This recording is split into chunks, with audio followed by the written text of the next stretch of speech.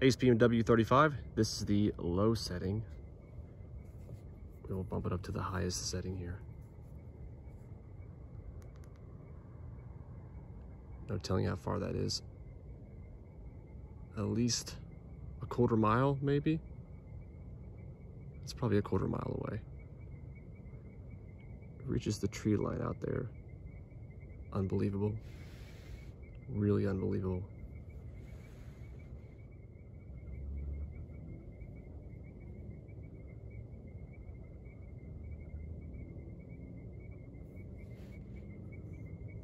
This is the W35, the newest LEP light from Acebeam. It's one of the few LEPs that is zoomable thanks to its liquid crystal diffractive electro-optical system.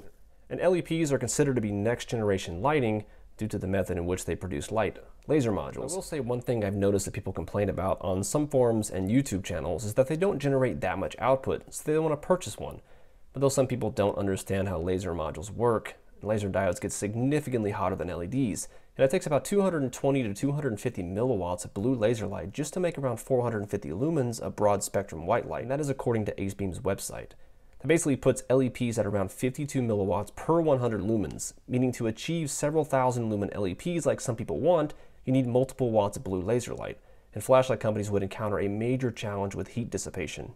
So I have seen on candle power forums, and I believe there's a website called One Lumen. They did some independent testing on that as well, and it actually came out to be a little bit over spec, which is fantastic. I think the intensity on this light is 1.67 million CD, and it came up to almost 1.8 million on some independent testing. And the lumens, I believe, was 810 at startup. So that puts this light pretty much right at spec and slightly over spec on the range. Now, of course, inside the box, you have your standard stuff. You have your user manual, you have your warranty card, and you have another little warning, please read documentation right here. And then of course, you have this nice little lens cover right here, a little dust cap for the lens when you first get it.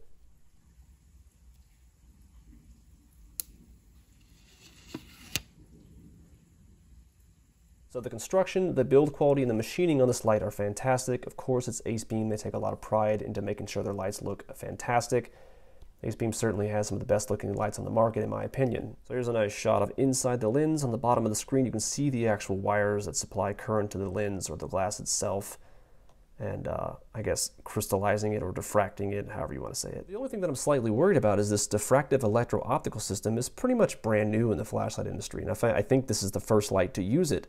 So will this light stand the test of time, and does this have the potential to fail in the future? So the good thing is that in order to make this light floody or turn it into a floodlight, it does activate that liquid crystal diffractive electro-optical system. So that's how you make the light floody. In order to get the light as focused as possible, it is basically just by default on this setting right here. So nothing happens to the lens. It looks just like this when you turn it on. That's what it looks like when you focus the light in. So I'm thinking that if this light has the potential to fail this, LCDEL optical system, then that just means you can't make the light floody anymore, I'm assuming. So hopefully it just stays like this if it, hypothetically fails in the future. So one thing I will say is a lot of people don't realize that LEP technology isn't really anything new. In fact, it's been used in the automotive industry for quite some time. Companies like Mercedes and Audi have been using it in some of their higher end cars for their headlights. And it wasn't around until 2018 that they implemented this technology into flashlights. So it does come with the 21700 back of the tail cap, forward tactical switch, USB Type-C. I just take the battery out and charge it to my actual 21700 charger, but you can charge it in through the tail cap as well. Back of the tail cap, gold-plated contact points, very good quality.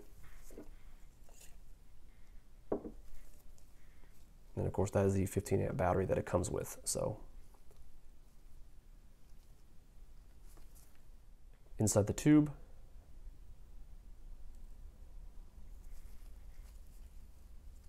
so the user interface on this light is quite simple. You have two electronic switches right here, and you have a forward tack switch back here. This is basically the main activation.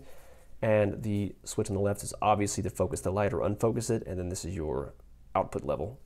So the only thing I don't like about this light is the fact that it doesn't really have mode memory on the last optical setting you had it set to.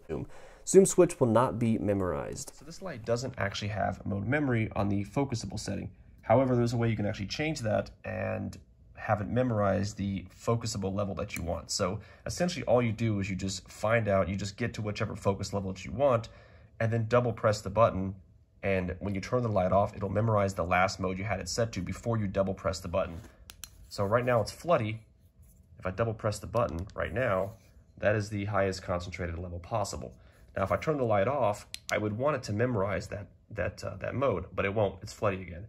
So all you do is you turn the light on, you press the optical setting, focus level, and keep pressing it until it is as tight as possible, or as focused as possible, which is right there.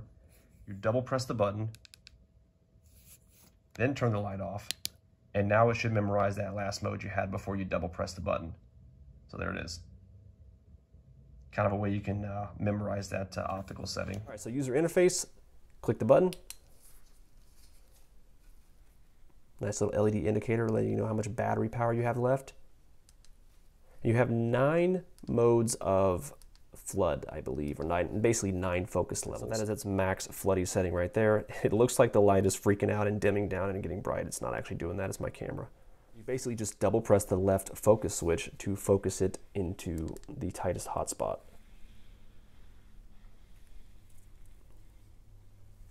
And then double press the switch again to go into its max flood.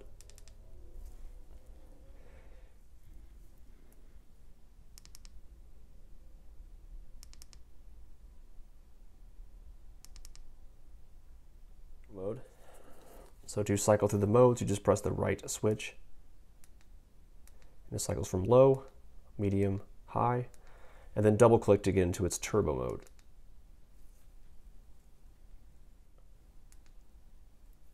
Oh, and that wouldn't, I'm sorry, that's the highest mode, okay.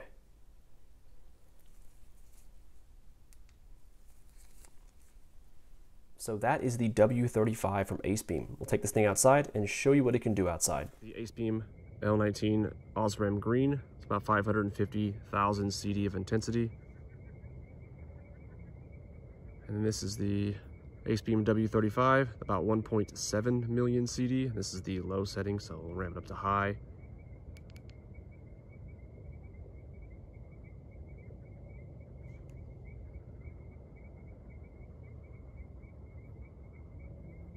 I hope there's nobody over there.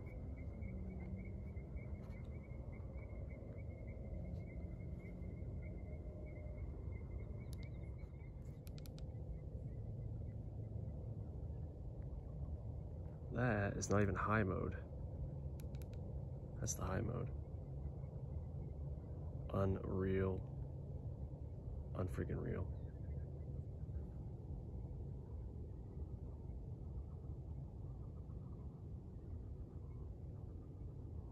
See my camera trying to focus. Look, this light is so intense that the light is reflecting off the lake, showing a beam in the air.